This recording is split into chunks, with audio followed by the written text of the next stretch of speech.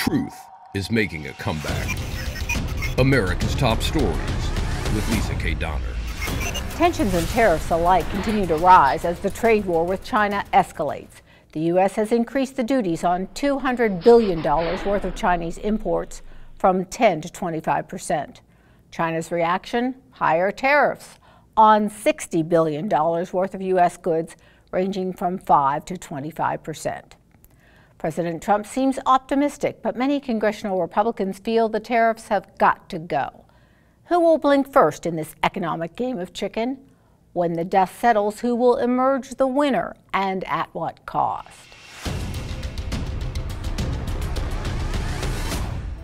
Joining me now are Liberty Nation's managing editor, Mark Angelides. Welcome, Mark. Thanks for having me on board, Lisa. And Andrew Moran, LN's economic correspondent. Welcome, Andrew. Thank you for having me. All right, so tariffs against Chinese products obviously make them more expensive to the American consumer. We know that. But they also make American-made goods more appealing. Ultimately, Andrew, which do you think benefits the average American more? The boost in U.S. production and jobs, or just cheaper stuff? There is no reason why you can't have both. The U.S. economy is has a pretty vibrant manufacturing sector. Everyone thinks that because the Chinese are producing everything and the U.S. imports hundreds of billions of dollars every year, that the U.S. doesn't produce anything. But if you look at the numbers, the U.S. produces aerospace technology and exports a lot of professional business services. A lot of people have this idea that in order to be a manufacturing economy, that you have to produce T-shirts, you have to produce snow globes. This was actually a lot of libertarians that make fun of Bernie Sanders several years ago because he was upset that he went to the Washington gift shop and he saw that snow globes were made in China.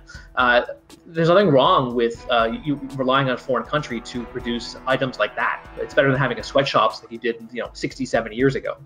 Mark, there's a lot of concern about this trade war might hurt the American consumer. But what about China? You spent 10 years in China. A big part of the president's optimism comes from the trade imbalance. Far more Chinese goods come to the U.S. than the other way around. So who has more to lose here, Mark, U.S. or China? It's a tough one, but in the long run, I think probably China. The reason being is when we talk about American manufacturing and products made in America, they're made in America. That's where they come from. But when we talk about products made in China, that's not the root place where many of the things come from. China's moving away from, it's moved away from agriculture, now it's moving away from manufacturing. And a lot of the Chinese companies, they outsource this stuff to other countries. Specifically at the moment, Vietnam's the big place for it, especially for fabrics and things. So what's happening is they're going to have to renegotiate all of their supply chain. And this is a major, major issue. Because there's got to be renegotiations for every price along down the line, and nobody seems to take that into account. Another key factor, we may notice, I'm sure we'll talk about this in a moment with the stock markets, but the Shanghai Stock Exchange, from what we can gather, this is being held up by the Chinese government at the moment.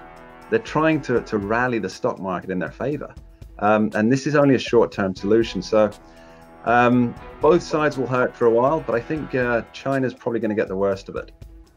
All right, Andrew, your thoughts on that?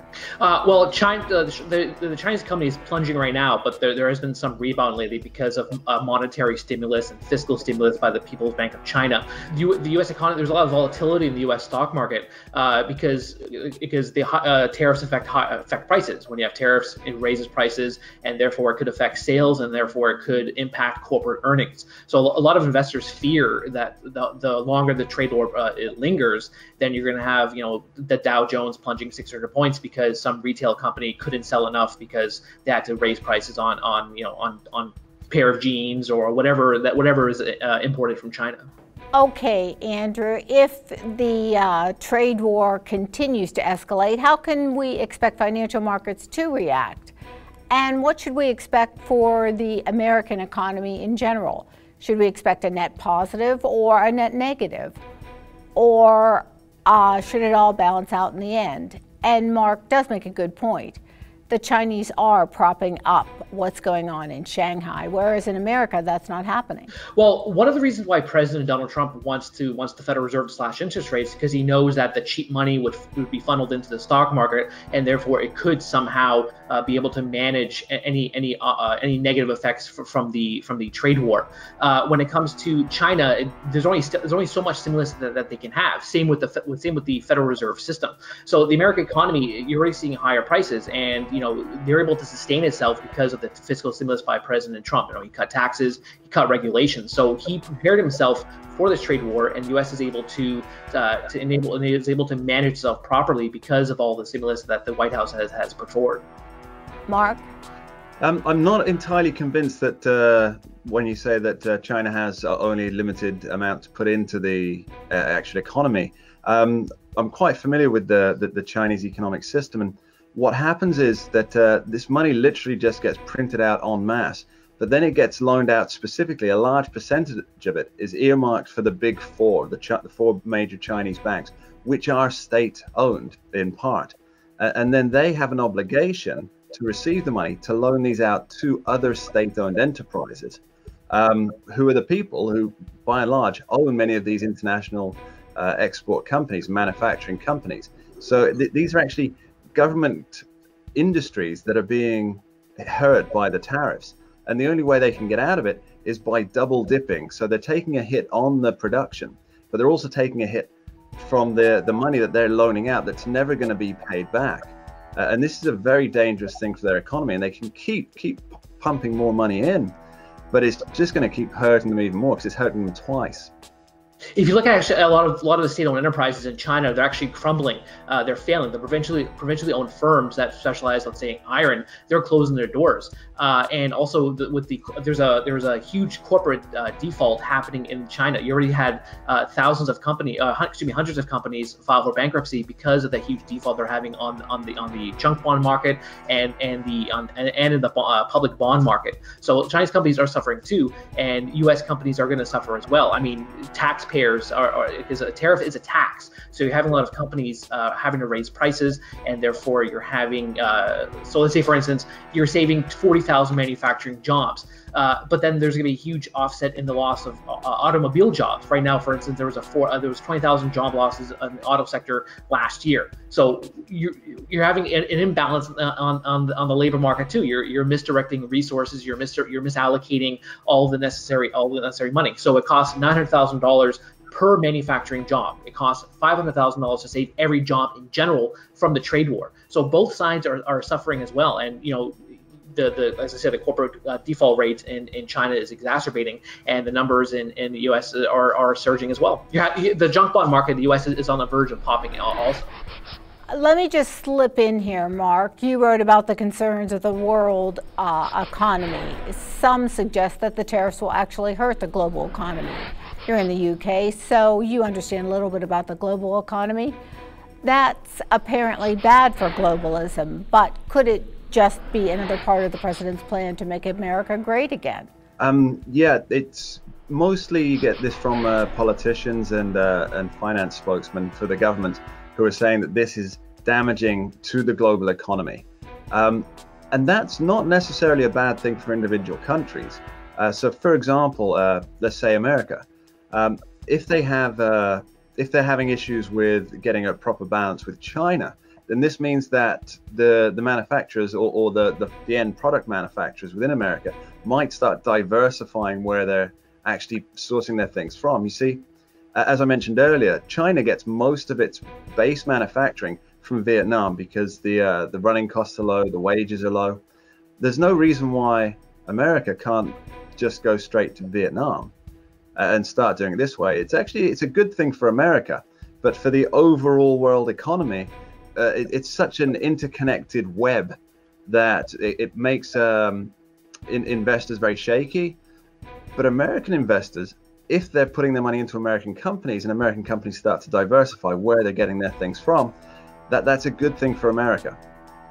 But where do you think China is putting the U.S. dollars? I mean, obviously, when the U.S. buys Chinese goods, what is China going to do with all those dollars? What they do with those dollars, that they reinvest that money into the U.S. economy. They buy American companies, they buy American goods. So there is why is the trade deficit so bad? Tell me, why is the trade deficit awful? I mean, everyone has a trade deficit. You have a trade deficit with your supermarket. You have a trade deficit with your dentist. You have a trade deficit with any company you do business with. Unless you're selling a product to them, you have a trade deficit. So I need to know why a trade deficit is so terrible. It's not necessarily a good or a bad thing. It depends on the individual players and what their priorities are at the time. So, for example, if you've got somebody who's trying to create more of a manufacturing base within their own country, then applying tariffs is going to be good, because it's going to encourage the people within that country to invest in local manufacturing, or trying to rejig their supply chains so they can make a better profit within the country. But of course, I mean, there's bad things and there's good things about a trade imbalance. It just depends on what your focus is. I think what Donald Trump's particular focus is jobs. So as you say, Andrew, it's cost like $900,000 to bring back an automobile manufacturing job. Is that right? 900,000. Steel manufacturing job. Steel manufacturing. 500,000 for jobs in general. Okay, so it seems like a huge number, but that's a job in an industry that's going to carry on further and further. It's an investment in the future. It's an infrastructure investment, because once that person retires, there's still going to be that job. Now, this will change, obviously, with technology, and the jobs will change. But these are investments for the future. But you're already seeing automation impacting the steel manufacturing jobs. You're seeing just steel mill plants with hardly any human employees. So you're not really benefiting anybody. If you look at the latest numbers from the Bureau of Labor Statistics, I think it was last month, the overall manufacturing net gain was 4,000. But if you compare that to professional financial services, I think it was 27,000. So the tariffs aren't making a drastic increase in the number of manufacturing jobs back in the United States. Sure, but it's very much a trickle down, isn't it? So it comes in that maybe the jobs aren't in a particular steel factory, but then the steel becomes cheaper to the people who use it, because people don't just have big blocks of steel just sitting around. They're used for things. They're used in construction. They're used in all sorts of stuff. And if the price is cheaper, doesn't that mean that this is part of the trickle down economy? More money can go for more workers within these different various fields. And then that trickles back into the economy, because there's more workers, more people paying things into the economy by buying products. But that's incorrect about steel prices coming down, because when you block off foreign competition or foreign imports, that steel, the steel producers, they have they can raise the price as much as they want, because they have less competition. So after Trump announced the steel tariffs on China, steel prices surged, steel prices skyrocketed. So I haven't seen the data to show that steel prices have come down. All right, let me just say this, Andrew, let's move into the politics of this. Finally, we have an issue where Chuck Schumer and Donald Trump agree. So what's so bad about that? Well, I'm pretty terrified when you have Chuck Schumer, who said that the intelligence community can destroy President Trump 7 ways from Sunday, and then I'm scared when President Trump, continually lambasts the Democrats on a daily basis, rightfully so. That's terrifying. But bipartisanship isn't actually a good thing. When Republicans and Democrats come together, it's usually to hurt the American people, or somehow take from their pockets, or regulate their lives. So that's not really a good thing. And also, when it comes to the Republican Party, they're pretty split on President Trump's trade war. If you look at Justin Amash, he continually pokes fun at President Trump's calling himself a tariff man. He calls him a liberty man, and he points out all the data how the higher prices, how Americans are the one paying for the tariffs. Because for instance, President Trump recently said that China has paid through the nose all the tariffs, but China hasn't paid for anything.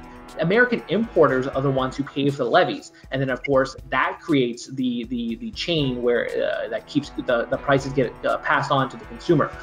So the Republican Party is split. Democrats, I'm not really sure where they stand on the issue, because all they ever do is attack Trump on every iota of what he does. So bipartisanship, I'm not really enthusiastic about it.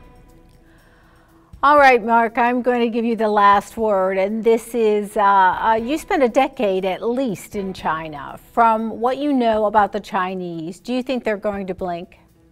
The people on the street, not at all. The people who run the small to medium-sized enterprises, small to medium-sized businesses, it's not really going to make a major difference for them. I knew a lot of people in the textile industries, and their customers are American, but really they're just, many of these places, they're just middlemen. The production, the manufacturing happens in other countries, and they just send it through ports. That's really all it is, ports and lading. So most people are not going to blink. The government, yes, very much so. Number one, because it's a bit of a problem for their face, their outward appearance of somebody's involved in a confrontation with us, and they'll want to get that solved as soon as possible. So yeah, Chinese government, yes, it's a problem. People on the street, not so much. All right, thank you both. Andrew Moran, hailing from Toronto, Canada, and Mark Angelides from the UK. Thanks so much for joining us today on Truth is Making a Comeback. Thanks, Lisa. Thanks, Andrew. Thank you for having me. Truth is making a comeback. Visit us at libertynation.com.